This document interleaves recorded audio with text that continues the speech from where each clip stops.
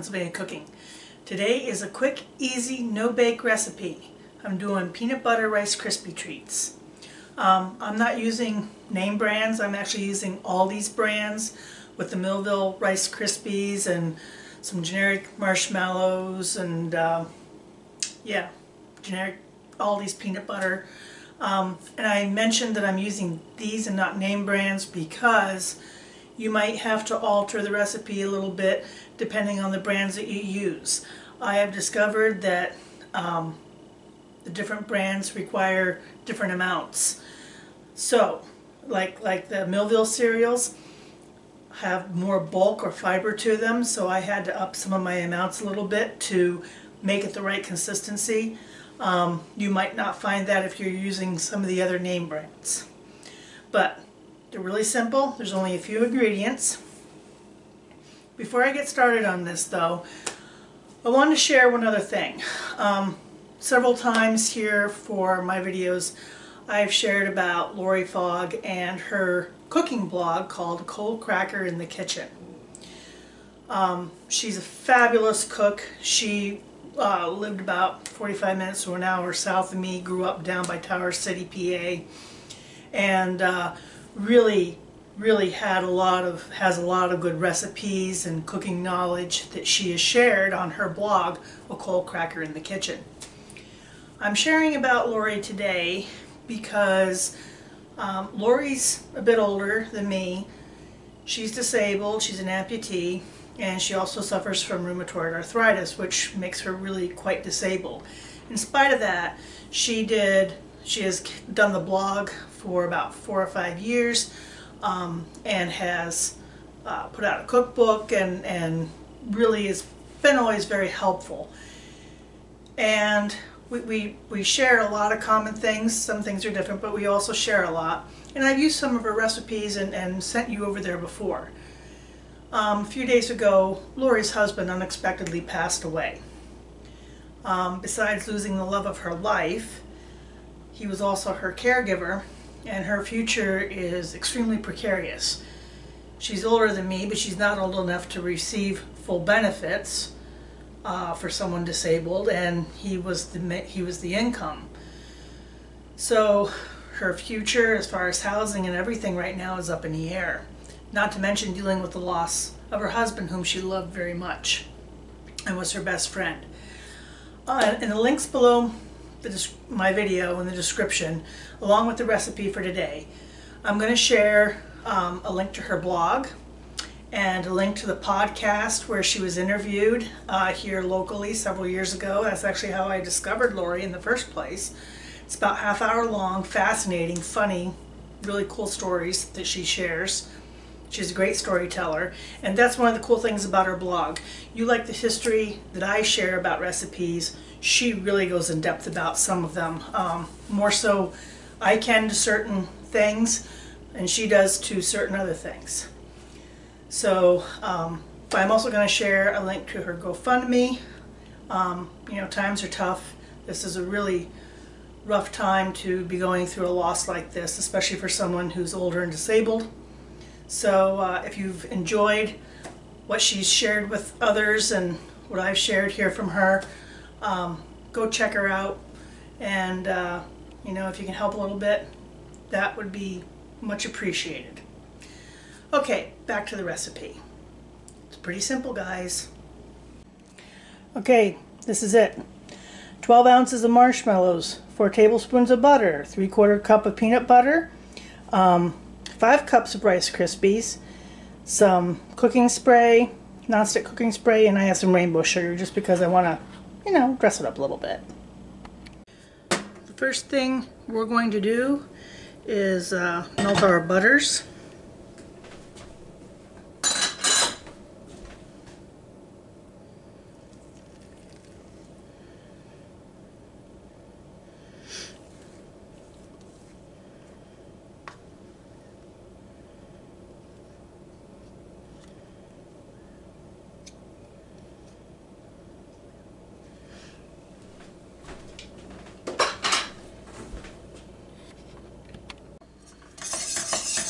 So we have the butters melted, and you know, keep on this Use a medium heat. You don't want to scorch it. You can use a non-stick pan, that's fine too.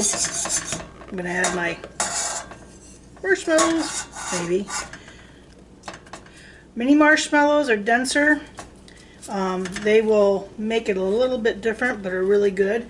And I actually like using them better, but I had these guys and they need to be used. So, we're going to melt these down. Just keep an eye on it. Like I said, you don't want this to scorch. And have this all melted and incorporated. And next we're going to add in our Rice Krispies. And you just want to turn the heat off at this point, because now it's a matter of just stirring this in.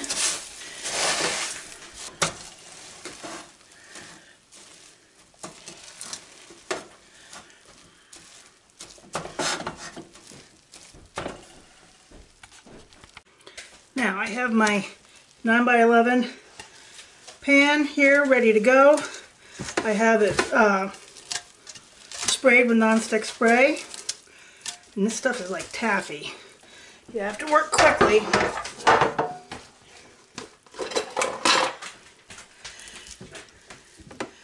Because that marshmallow will harden up in no time. And press it down into the pan.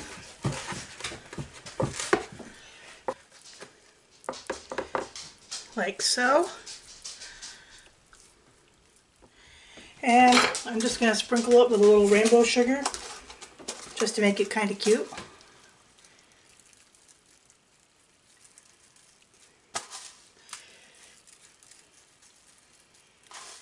Because why not? And you're going to let this cool, and we'll cut her up, and then you know what comes next. These are cooled already, so I'm going to cut them and plate them.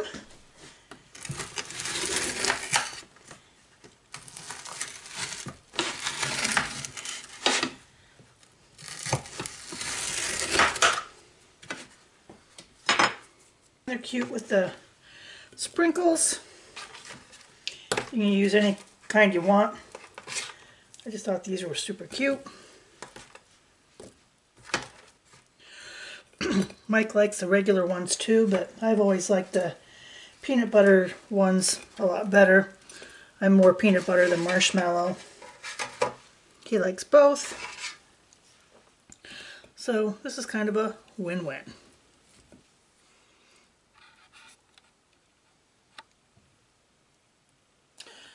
So here they are. And you know what comes next. The taste test. Let's see what they look like.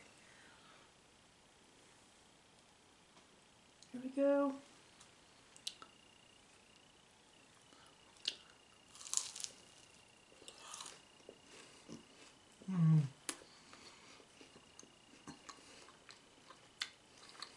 So good.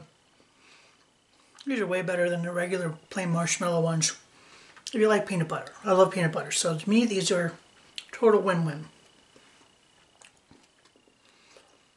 Quick, easy, no bake. You have to work quickly when you're melting the butters, adding your marshmallow and melting them down. The mini marshmallows are nicer to work with because they melt more quickly than the big ones, but you can use either, like I did, and I had those to use in the pantry, and yeah, I'm using what I have on hand in the pantry. So these are the peanut butter Rice Krispie treats. Once again, if you have a chance, check the links down below where the recipe is and directions, and also for the links for Lori Fogg, Coal Cracker in the Kitchen. And check her out, and if you feel led and can give her a hand, I'm sure she would really appreciate it. It's snowing out, got a nor'easter rolling in. It went from 0 to now 14, 18 inches possibly. It's going to be awesome. So, you know, stay inside, bake.